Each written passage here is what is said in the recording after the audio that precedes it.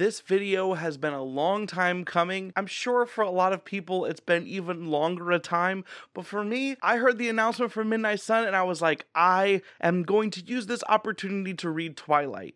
If you are not familiar with my channel, I just finished a series where I go through the 4 original Twilight books and watch the 5 original Twilight movies, and I sort of give my initial impressions of them because I missed that entire cultural phenomenon when it was new. I chose to do that because Midnight Sun got announced and I wanted to follow the Midnight Sun hype train with everybody else, and I have finally finished Midnight Sun. It took me a while, but we got there eventually. So yeah, if you've never seen my channel before, hi, my name is Michael Knipp.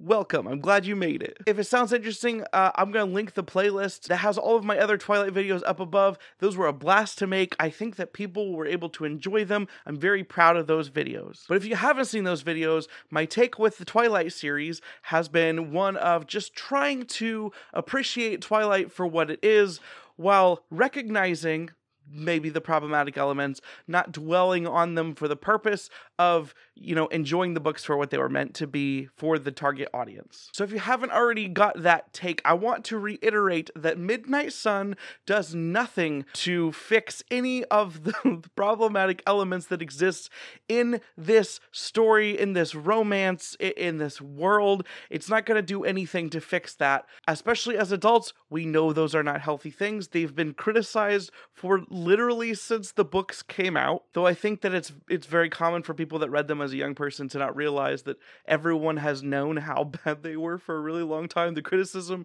has always existed. This book will do nothing about that. If you are unable or choose not to overlook or embrace the weird world that we are in and the messed up ways that it portrays certain things, this will not change your mind. Midnight Sun almost makes it worse in multiple ways. I feel like if you were not a fan of the original books from Bella's perspective, you will not be a fan of Midnight Sun, the same exact story from Edward's perspective. I don't think that is reaching out on a limb too much, but I do feel like it's worth saying because there might be people out there saying, I hated the original books, maybe I like this one. I doubt it, unless you just reframe your entire way of thinking. But that brings up one of the most interesting things that I like to think about when it comes to Midnight Sun, which is, who in the world is this book written for? So we know that Midnight Sun was a book that Stephenie Meyer wrote a long time ago. Parts of it leaked. She didn't finish it, I don't think, but she had the idea for this book a long time ago, right after the series was finished, but it leaked. It was a whole drama thing, and she pulled back because she was, tired of toxic fans and haters and, all the bullcrap surrounding Twilight at all points. But she's dropped it now, and it's been 17 or some years. 17. That's a funny number. It's been a long time since those original books came out, and who is this book written for? Is this book written for new people trying to get into Twilight? Is this book written for the biggest Twilight fans trying to get a new perspective? Is this book written for young people to try to get them into the series? Or is this book written for people that enjoyed the series as young people who are now reading it as an old person who are still enjoying it? I'm not 100% sure, but I lean toward this book being written for people that were huge fans of the original series. They may recognize some of the weird and creepy elements of the first one, but they've still embraced the fantasy fulfillment romance that it is. I feel like it's written for people that are older now, and I really think that it's written for actual Twilight fans. While this could be used as a tool, I guess in a backwards way it was kind of used as a tool for me to get into the series. While this could be the first Twilight book that you read, I don't think necessarily that's what the intent is. Though I would be curious if there are people out there, if you watched a video or there's a booktuber or something where somebody read Midnight Sun and then jumped right into New Moon, I would be curious to see how that experience is for the first time. Because as someone that just finished reading this entire series, it feels like a lot of backtracking. It makes sense. It's a retelling from a different POV. Which is to say also, if you are looking forward to reading Midnight Sun, I don't really recommend just reading the original Twilight before this. I think that would be too repetitive. Thankfully, I read it a couple months ago now, so it's not as fresh for me, but I feel like if you read Twilight and then immediately jumped into this book, it would not be a positive experience. I think this is meant to be for people who have familiarity with the original story, but some distance from the original story. Now, before I actually dive in and I start talking about this more in depth, I want to state that I don't know if this is considered a spoiler-free or a spoiler review, because it is a retelling of a story that has existed for a long time. It's the retelling of a story that I've talked about on my channel a lot. And so I am going to be talking about the Twilight series as freely as I normally would in these types of videos. I'm going to assume that you've read the first 4 books. I may not even delve into all of them, but I'm just going to safely assume you've read Twilight before. I don't know what counts as a spoiler for this book because we are exploring the same story, but if you're super sensitive about that, I'm sorry. I'm just going to kind of give the what is different about this book, what do I think works about it, maybe what doesn't work. So Midnight Sun. We are seeing the original Twilight, as everyone knows, from Edward Cullen's perspective, but what does that mean on the page-to-page telling? First of all, I talked about in my Twilight series how I thought it was brilliant how Stephenie Meyer was able to take like emo teen girl Bella and portray that on the page in a way that I thought was just pristine, and then she was also able to switch to Jacob's POV in Breaking Dawn, and that was also extremely well done. She just did an angry 15-year-old teen perfectly. This is going to come from the perspective of a 17-year-old, extremely broody, intellectual, but like way overthinking kid who comes from a different century, really. And I think that she nails the Edward perspective that I was kind of hoping for. And the most brilliant aspect of this is that we know that Edward has mind-reading powers. His mind-reading powers actually allow us to cheat and see POVs from multiple other characters, as he is able to read everyone in the story's mind except Bella, which thankfully, we already know Bella's point of view. So Edward really allows us to explore multiple facets of this series, and it allows Stephenie Meyer to do a little bit of retconning without it feeling like cheating, which is to say she's able to flesh out so many characters, fill out parts of the world in ways that make total sense, were not in the original at all, and don't feel hacky or like they were something that was just completely added later. Like, it feels natural, but it also feels weirdly like she somehow found a cheat code that doesn't feel like a cheat code. For instance, all of the character development that we know about the Cullens from the entire series, we can now see displayed in this one. We know the personalities of Emmett and Jasper and Alice and Rosalie. We don't really know those things that much in the first book. Bella doesn't get to see a lot of that in the first book, but we see it more throughout the series. Well, this book allows us to get those personalities that we know and to see the elements. We get to become more familiar with these people. It feels totally applicable, but it also feels like somehow she cheated and got to add this lore into the first. It's weird how she's able to do that. It's one of the most like successful prequel attempts, if you want to call it a prequel attempt, that I've ever seen, because it doesn't feel cheating and it also still feels interesting. We're able to delve into the minds of all of these characters, and because Alice is able to see the future and Edward's able to read her mind, we're able to see the future. We're able to see everyone's feelings from Jasper's perspective. It's so cool the way that we are able to get so much world building just from Edward's POV. And it is wonderful to see all of these characters. It is wonderful to see the actual genuine compassion and purity that is Carlisle. It is wonderful to see the awkward love from freaking Charlie, who I've said before is the best character in all of Twilight. Charlie, freaking wonderful, beautiful, sweet man, don't at me. And you know I have to mention that we get to see a little bit of Jacob Black's head. And like I said, he's just a sweet, beautiful boy at the beginning of this series.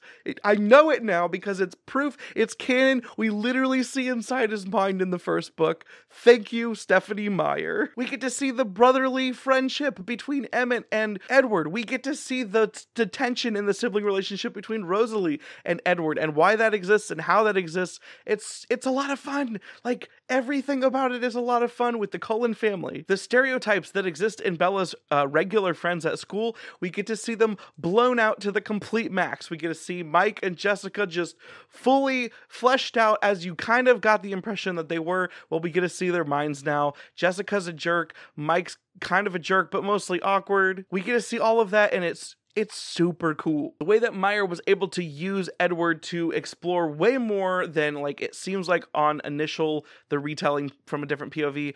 It's super cool the way that works out with the lore she has in the world. She uses it to great effect. She does add some like strange stuff, like with Edward has this inability to completely read Charlie's thoughts, which that's not in the original, and it kind of seems like he's able to read his thoughts normally in the original.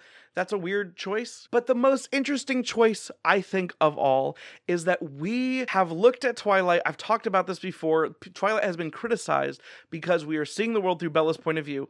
I've pointed out how it's an unreliable narrative style of storytelling, and we are seeing the world through Bella's eyes. We know that she's misconceiving things, but we kind of don't know the extent of that because that's the only POV we get until later on. But in this book, seeing the world from Edward's POV, which we could still call some sort of unreliable narrator, it's going to be skewed towards him. What it allows Meyer to do is that we are able to finally understand why Edward would like Bella, why he would fall in love with Bella. Because when we are seeing the world outside of her perspective, and we're seeing the things that she might do that she wouldn't necessarily think about, the things intrinsic to her character, and when we're not seeing the moments that are big moments for her, but might be interesting to Edward, a potential suitor, we're able to see that Bella is a fully fleshed out character in a way that, once again, it feels like a cheat code, where Stephanie was able to go and sort of rewrite Bella's character from the way that we understand it. I mean, maybe this was the intention the whole time, but it didn't come across. We're able to see Bella as a super interesting character. Frankly, she seems like a girl that you could have a crush on. And that's amazing the way that she's done that by letting you see her through someone else's eyes. Does it feel like she's adding to the story in a bad way? No, but it does feel like somehow she's cracked the code on how to fully flesh out this character that everyone said was a blank shell before into someone super interesting just from seeing it from someone else's perspective. It's brilliant. It's freaking wonderful. But what about Edward himself? Well, Edward he's broody, he's introspective, he starts off haughty, and then he, in more ways than one, he is a haughty, but he's also haughty, like, puffed up. We are able to see the depths of the like bloodthirst madness that exists. I made a joke in my like original video, I think it was, about Twilight, that it would be hard when you're falling in love with food. That is just blown to the max in this story. Edward is constantly struggling with wanting to kill Bella, and we get to dive into that. Does that add to some of the problematic elements where this romance is tied with violence? Yeah, it does. But if we're talking about it, like, it also adds to this fantasy fulfillment element, I think, where someone is in pain. It is such a struggle for them to love someone, but they choose to do it anyway. His love for Bella is so extremely unrealistically strong, but like that's kind of the whole point. We get a lot of the moments that I talked about from the first book where in the movie, it just feels like it's an insta-love thing. It happens. It doesn't make any sense. But in the books, both the original and this one, we spend so much time with Edward just talking to Bella, getting to know her, asking questions about her life. She is trying to find out about him. They spend a lot of time together. Is it still a little fast? Do they still go from 0 to 100? Yes, but it feels like a relationship. There's cute element. Okay, listen, this is going to sound ridiculous because the series is known for having the problems that it does, but there is an innocence to parts of their relationship that feel just so genuinely like your first love, where you get a trinket from someone and that is a dear, special object. Like every single thing about the encounter, you remember. You want to know everything you can about this person and you want to spend every moment with this person. Like there is some kind of like weird pureness to a lot of the romance aspects of this book, layered into all the weird creepiness that makes it just it makes it click. It really does flesh out why Edward would like Bella, which is one of the questions I think I had in the original. We know why Bella would like Edward. We understand there's a conflict there. Midnight Sun really does a great job, I think, about I just think it's amazing the way that Meyer has pulled this off. If you are a fan of this series and you want to have that fleshed out, you want to be reminded of these things, yes, I think you should read Midnight Sun. I think it does an excellent job. I think it adds a lot to the franchise, frankly. While at the same time, it does cover a lot of the same events. There is some repetition. If you've read Twilight, especially if you're the type of person that read Twilight leading into the book, I think it's going to feel extra much for you because you cover so many of the same events, which I think is interesting because it kind of allows Meyer to say she's not retconning things because you are seeing the same exact events happen. It's, once again, a sweet tool. Nonetheless, it's on the longer side. This book is very long, and the original Twilight book is not that long. So, depending on how much you care about the intricate details of back world building and retconning to flesh out some of these characters, it may be a little long for you. I didn't find it to be a problem at any point, but also I just loved seeing how broody Edward was. I liked seeing every single sweet moment that he had with Bella to try to get to know her. I seriously fell in love with Bella in a way that I never have before, seeing her through Edward's eyes.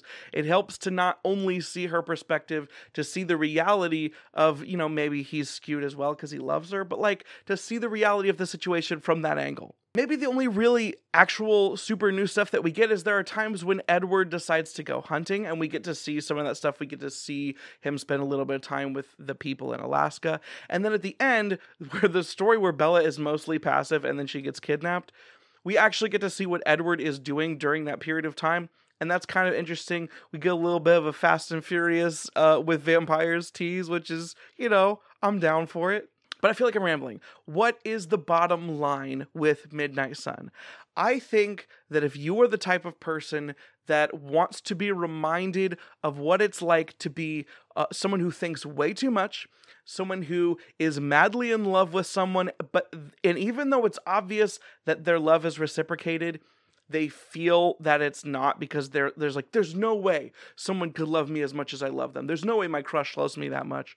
If you want to relive those sorts of feelings that you had when you were a teenager, and especially if you're the type of person that already likes this sort of soap opera drama that is Twilight, I feel like there's no way you can't like this book. Maybe it will be too long for you, but at the same time, if you haven't experienced Twilight in a while and you want to get a refreshing of those events with a little bit of a different take, I think it's great. I think Midnight Sun is very, very good.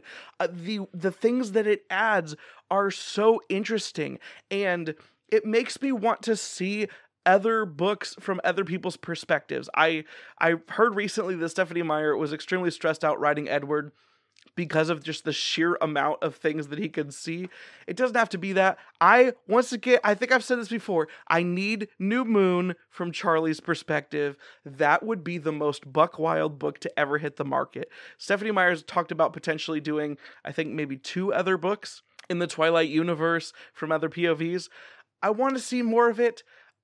Is it kind of unnecessary? Yes, but I feel like you won't be disappointed if you're a fan. I fell in love with Edward. I talk about Jacob a lot in my later sections of the Twilight videos because I think they did some weird things with his character, but I got to fall in love with Edward the way that I did at the end of book 1. And it also did the same thing that book 1 did, which is give me a different perspective of one of the aspects of my hormonal teenage self and falling in love for the first time. Midnight Sun is beautiful. It's exactly what it's more than what I hoped it would be. It's better than I hoped it would be. I was afraid. I thought I don't really like prequels. I didn't expect much out of this, and I ended up super pleasantly surprised. This is the time. Is it time to get a Twilight reboot? Do we now get a new Twilight movie? Once again, if you did not like the original, if you are not down for what this series already is, it does nothing to change it. If you are already a fan of this series and you're down to just get back in that world and feel like you are getting new nostalgia for something you already love, I feel like it's perfect for that. I personally, it's a weird situation because I just read it, but I loved it. I did. I really did. Have you read Midnight Sun? Are you interested in reading it after what you've heard? What have you heard that has made you maybe not be interested in it? Once again, I feel like if you already have problems with the way that the problematic romances that happen, you're not going to like this one. But if you have already bought into it, you understand kind of what it is, and you're okay with that, once again, I strongly recommend it. Thank you so much for watching this video. If you liked it, give it a thumbs up. Here's a random question for the comments down below. We talk about Bella cooking all the time, but we don't actually get to see what she cooks that much. What do you think Bella's favorite dish is to cook? If you like this video and you want to see other videos from me where I talk about, what I'm reading, whether I like it or not, please consider subscribing to the channel. I would love to have you here. I love talking with people down in the comments. I also love talking to people over on my Discord server, which is linked down below. That's free. Everybody can join. I would love to see you there and talk about Twilight or whatever the crap. We have a good old time there. And if you are able and if you would like to, I also have a Patreon, which is linked down below. There's some extra goodies if you would like to go that route. Thank you so much for watching this video. It has been a long time in the making. I have made it here. Now I need a Stephenie Meyer / Twilight break. I'm not saying no. Like I said, I've loved this series. I've enjoyed it so much. I just need a little bit of break. This is a closure on a long project that I've done, and I'm proud to have completed it, and I feel good about it. Thank you so much to everyone that's followed me on this journey this entire time, for all the goofiness that was like the original videos. This one is obviously a little bit different because it's going to be a book review for a current book. I'm still pitching my original videos. If you haven't seen them, they were a blast for me to make. I think people enjoyed those. But yeah, I hope you are having a good week. I hope you're having a good day. Thank you so much for watching, and I hope to see you again later. Bye. No one ever get enough. Always looking out tired, sleep. No one ever get enough. If I don't show up, I might get fired. Sleep. No one ever get enough. Always looking out tired, sleep. No one ever get enough. If I don't show up, I might get